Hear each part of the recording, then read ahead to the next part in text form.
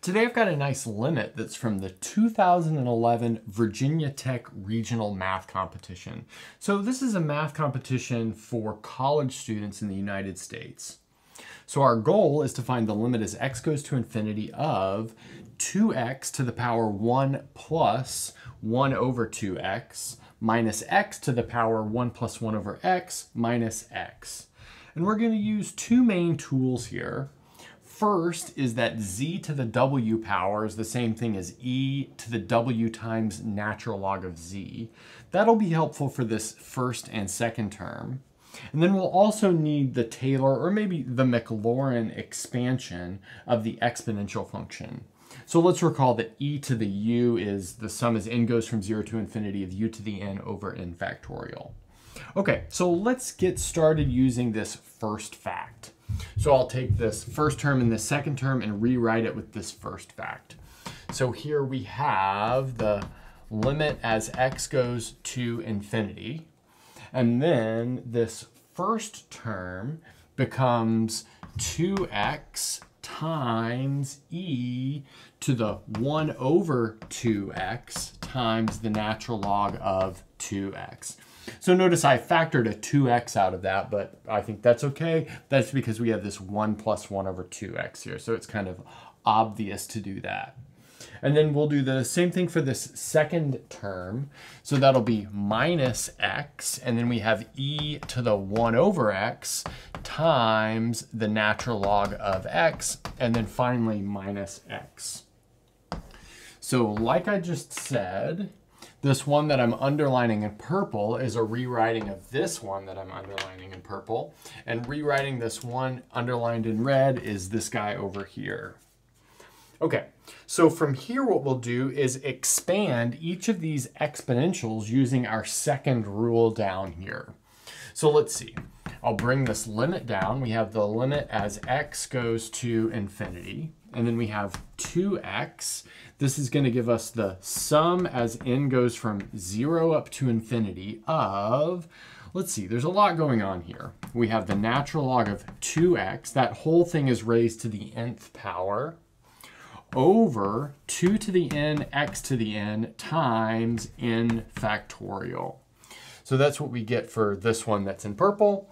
And then for this one that's in red, we have minus x. And then the sum as n goes from 0 up to infinity of the natural log of x, all raised to the nth power over x to the n times n factorial. And then we subtract x off. Okay, so that's where we are. Now what we'll do is do a little bit of simplification first. So notice this 2x, we'll cancel this down to a 2 to the n minus 1 and an x to the n minus 1. This x will cancel this down to an x to the n minus 1. Then next up, we'll pull out the first, or maybe I should say the 0th and the first terms from these sums and leave us with the infinite tail starting at the second term.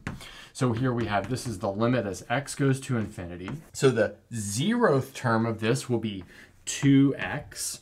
Notice n factorial is 0. This stuff in the numerator to the 0th power is 1. And then we have 2 to the negative 1 in the denominator and x to the negative 1 in the denominator.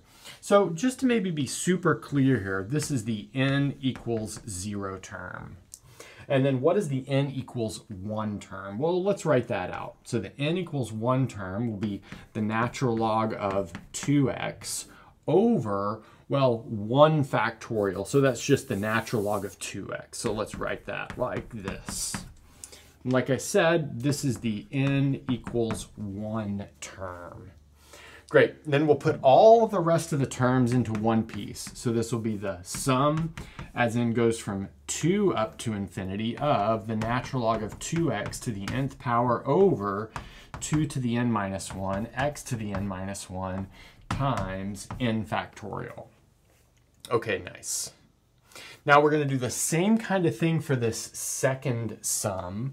Let's pull out the 0th term.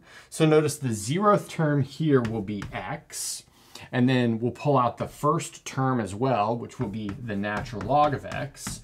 And then we have the rest of the terms, which will be the sum as n goes from 2 up to infinity of the natural log of x all raised to the n power over x to the n minus 1 times n factorial. And then we bring down this minus x, which is kind of outside all of the sums. Now let's notice that this 2x minus x cancels. So let's make that cancel. And then we can use logarithm rules to expand this guy out to the natural log of 2 plus the natural log of x. But now we have natural log of x minus natural log of x, so that will cancel as well. And so that leaves us with the limit of the natural log of 2 plus this sum, and then minus this sum. So let's start the top of the next board with that. Hey guys, I'm Justin, and I'd like to ask you to consider subscribing to the channel. Me and Michael are working really hard towards reaching our goal of pi 100,000 subscribers by the end of the year, and I believe that we can do it. Thanks for all your support and enjoy the video. So in the last board, we determined that our goal limit was equal to the natural log of 2 plus the limit as x goes to infinity of these kind of remainder terms. And now I'm going to motivate the ability to bring this limit inside of these sums. And I'll do that by calculating the radius of convergence of this series, this second series, which you can in parallel calculate the radius of convergence of this first series. And you'll see that the radius of convergence will be infinite, thus allowing us to bring this limit inside of the sum. Okay, so anyway, we'll use the ratio test to calculate the radius of convergence here. So we'll take the limit as n goes to infinity of the n plus first term of this divided by the nth term of this. The n plus first term will be the natural log of x to the n plus 1 over n plus 1 factorial times x to the n. So like I said, that's the n plus first term. Now we're going to divide that by the nth term, but that's really like multiplying by the reciprocal. So that'll be n factorial x to the n minus 1 over the natural log of x to the n. You might say I'm missing some absolute values here, but notice all of the terms are positive given that we're taking x to infinity. So we can take x large enough to ensure that everything is positive. Now let's notice that this stuff simplifies quite a bit. So this n factorial will cancel this n plus 1 factorial down just to an n plus 1. This natural log of x to the n will cancel this natural log of x to the n plus 1 down just to the natural log of x. And then likewise, this cancels this down just to an x. But since we're fixing x in terms of this inner limit having to do with n, as n goes to infinity, this thing goes to 0. And that's true for all x, which tells us that this radius of convergence is in fact infinity. And thus, we can really just determine the limit of the terms for each of these sums, and that'll be enough.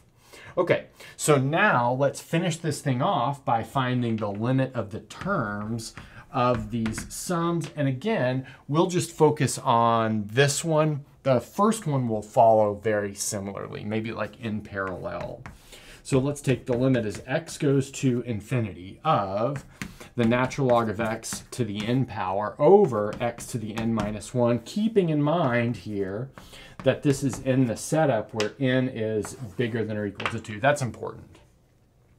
So let's perform a change of variables on this limit. So let's say x is equal to e to the u. That means the natural log of x is equal to u to the n. That gives us the limit as u goes to infinity of u to the n over, let's see, this will be e to the n minus 1 times u.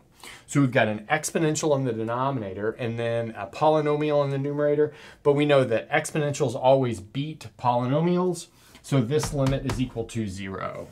And then by the argument here with our radius of convergence, we can bring this limit inside of this, and that tells us that all of this goes to 0 and all of this goes to 0. And we're left with our final solution, which is our goal limit is just equal to the natural log of 2. And that's a good place to stop.